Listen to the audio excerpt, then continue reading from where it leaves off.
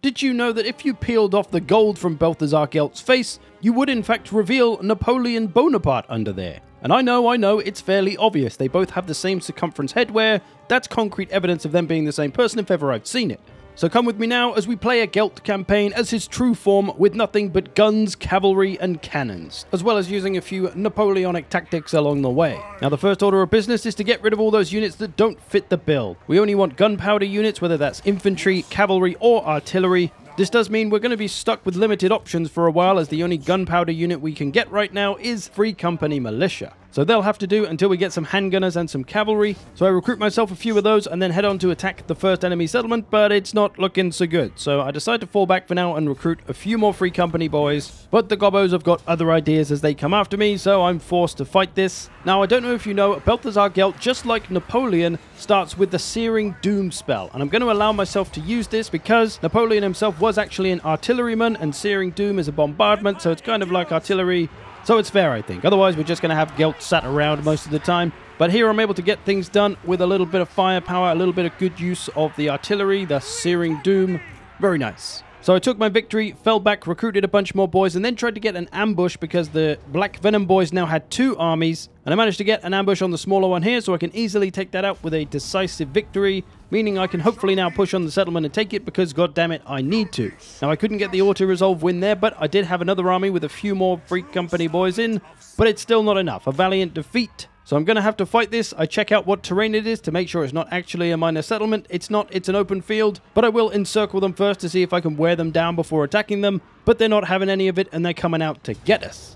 I'm well aware though that I am outnumbered in this situation, and with the strength of my army being missiles and the chance of them being able to just get into us and not letting us use our missiles, that could be pretty bad. But I notice here I've got a little hill I can work with behind a lake, and I try to layer my troops so that they can all shoot over the top of each other, and at least most of them will still be able to remain firing while the front ones are stuck in melee.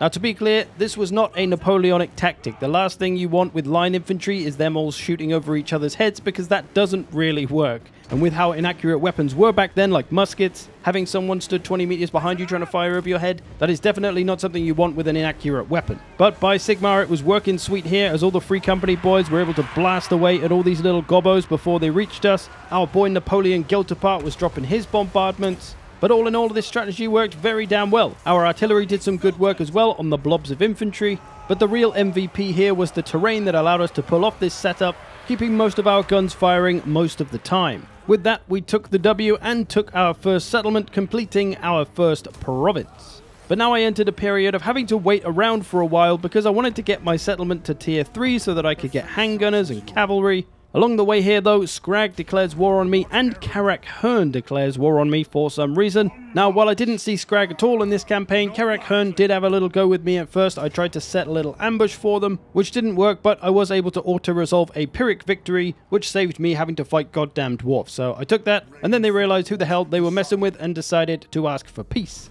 Now, rolling on to turn 26 here, and I'm finally able to construct the building for handgunners so we can get a real army on the go. I also start to recruit cavalry soon as well, and after a lot more waiting around, we move on to turn 47, where I've now got myself a big Napoleon-style army. I've got loads of handgunners, got some Empire Knights, got a bit of skirmish cav, and of course my artillery.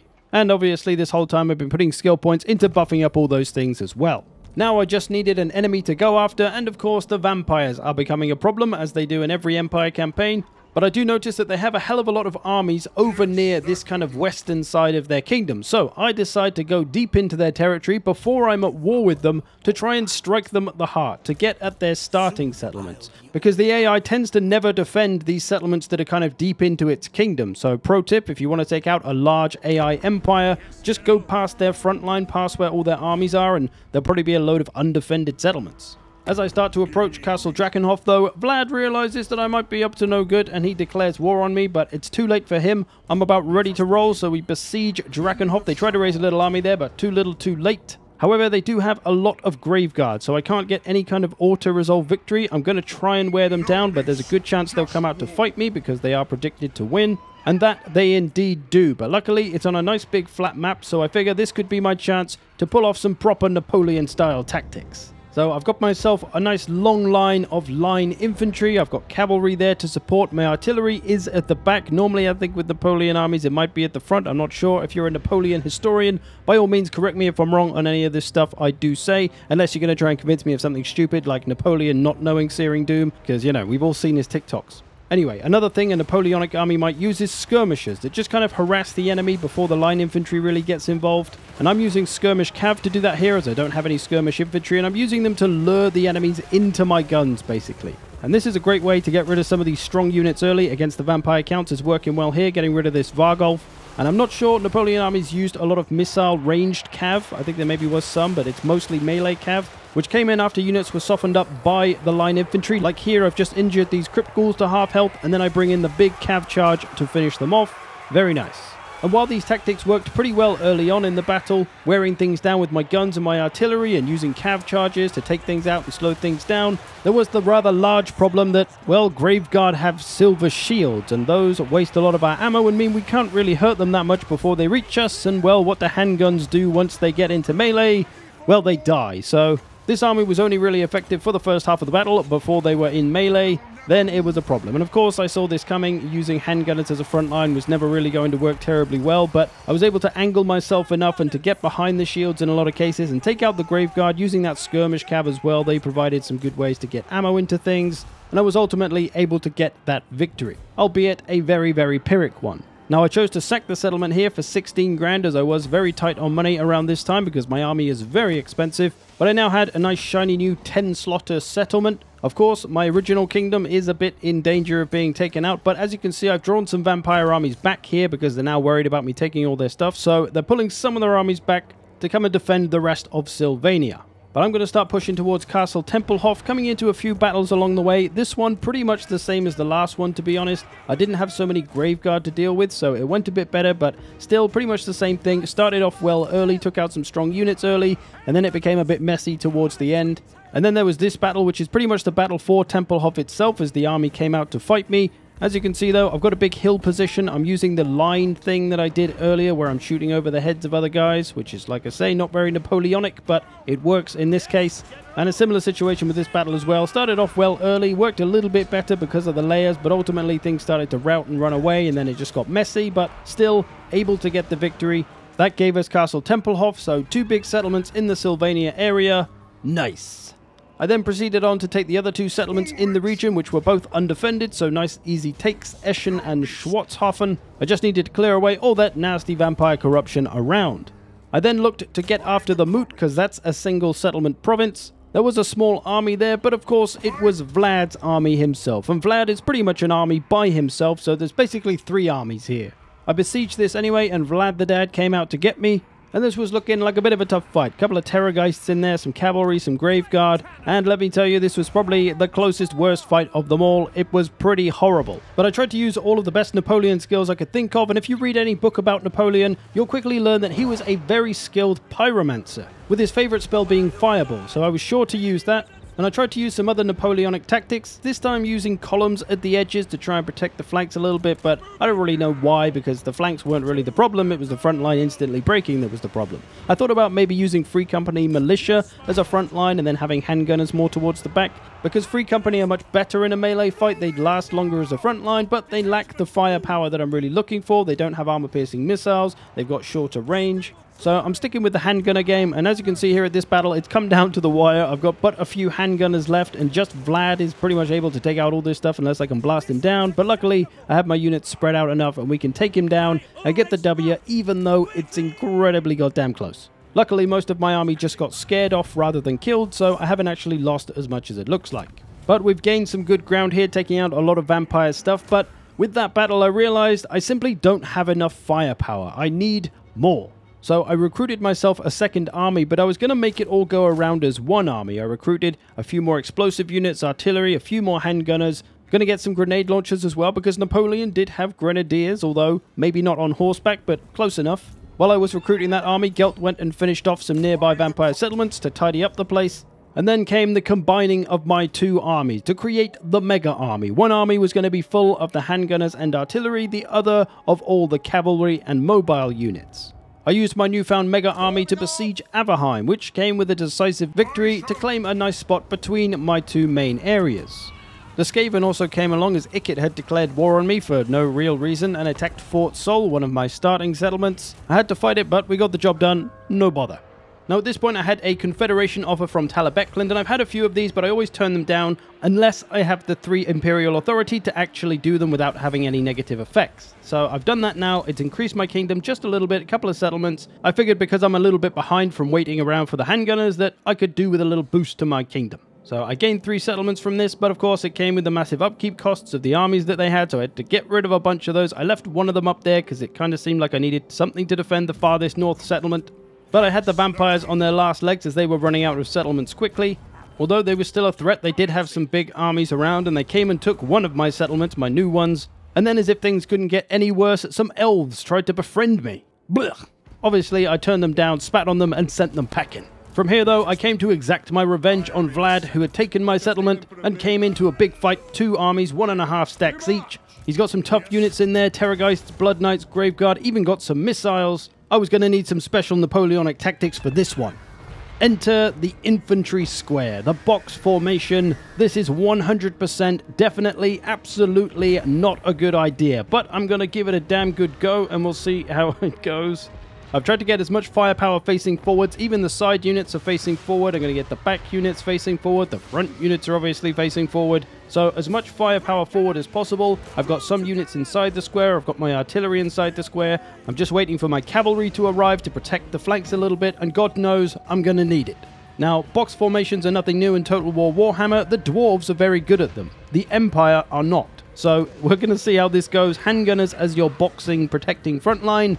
It's a recipe for disaster, but if we can keep the firepower up, if we can hurt things before they reach us enough, we might be able to hold them off.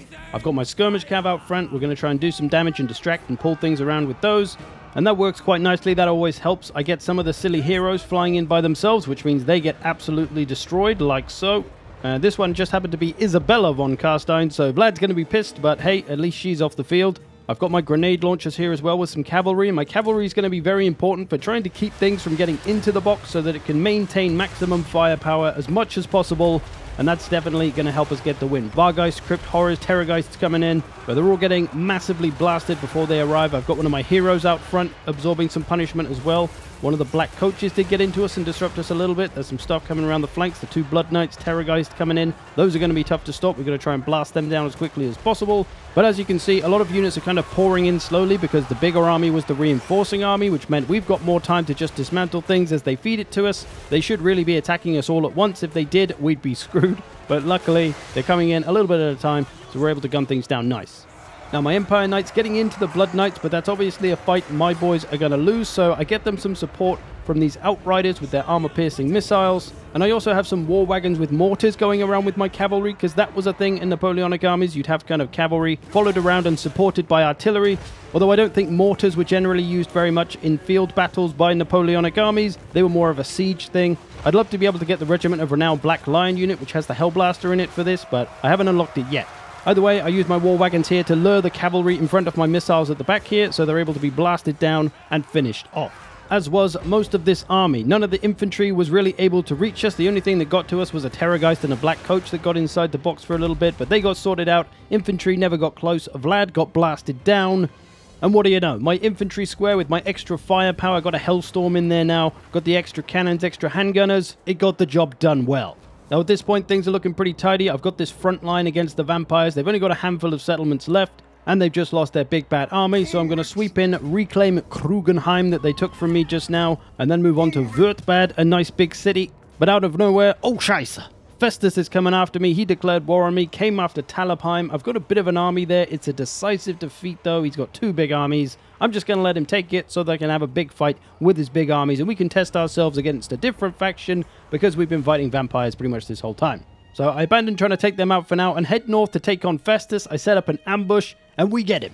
The trouble is we can't really take advantage of the ambush that well, because if our handgunners stand near to them, they're going to come after us, and they're going to beat the crap out of us in melee, so it's an awkward spot. I decide to go for just a damage victory, shall we say. I'm going to let them mostly escape, but I'll be blowing the fucking bejesus out of them as they run past. So in theory, I can do lots of damage to them, and then that army will retreat after this battle, fairly beaten up, and then I'll run up on them and finish them off. That's the plan, not in a hurry to take the army out. And obviously, that works pretty well. They're all lined up very nicely for my Hellstorm rocket battery. My cannons are flying in there. Some of the units do attempt to come up the hill, and of course, they get blasted to absolute scheisse.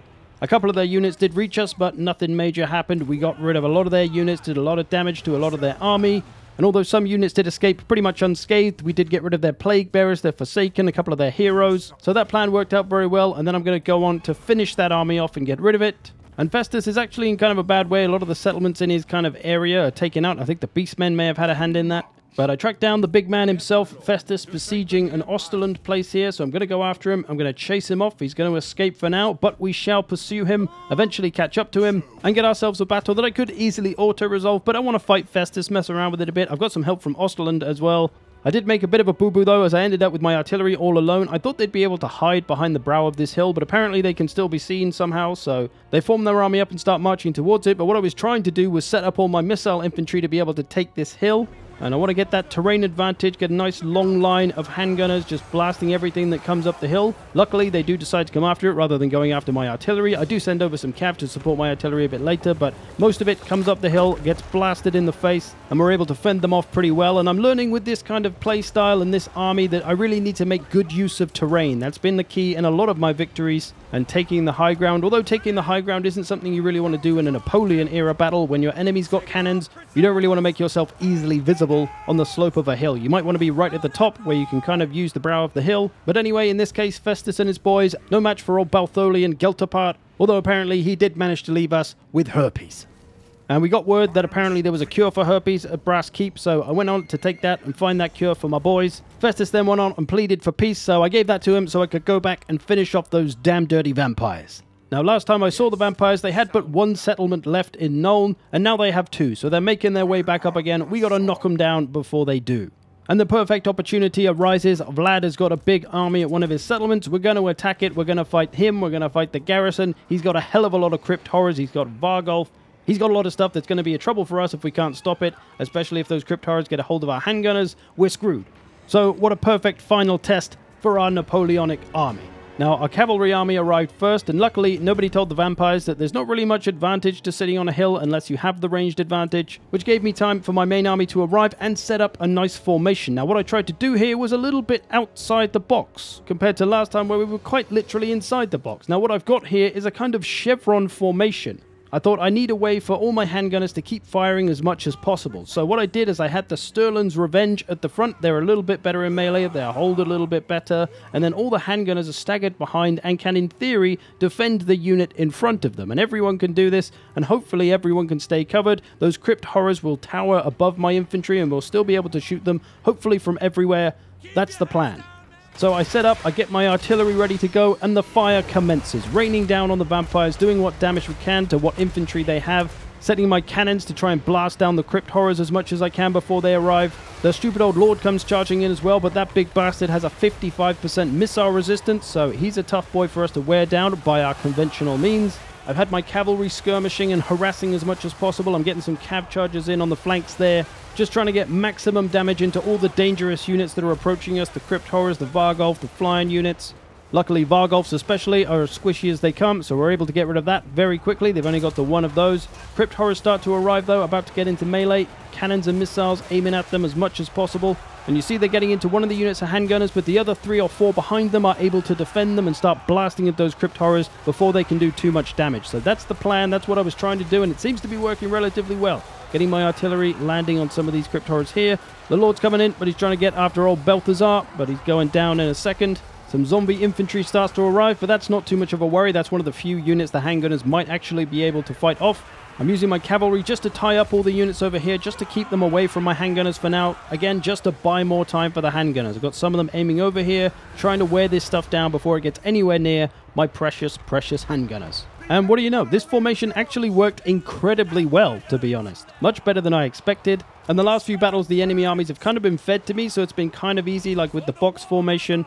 But when the entire enemy army comes at you at once, like here, it's generally much harder, as it was in the first few battles of this campaign. But here, it was much, much easier. So this formation seemed pretty damn powerful, and I wish I'd tried it sooner. and this wasn't a Napoleon formation or anything, just me trying stuff out. But there we go, the vampires pretty much taken care of. I still need to go and do Nuln, but that's going to be an easy auto-resolve battle probably, because I've just taken out their big army. But there we go. Napoleon armies and Napoleon-style tactics work pretty well in Total War Warhammer, although it does require use of good formations and good terrain, it seems. But here it is, our large kingdom that we've acquired this way. We got plenty of money, plenty of income. No doubt we'd be able to finish this campaign off, so there we go. I hope you've enjoyed this. Thanks for watching. Thanks to all the patrons who support this channel. And if you want more of this kind of stuff, hey, here's Carl Franz thinking that he's Genghis Khan. I'll see you in the future.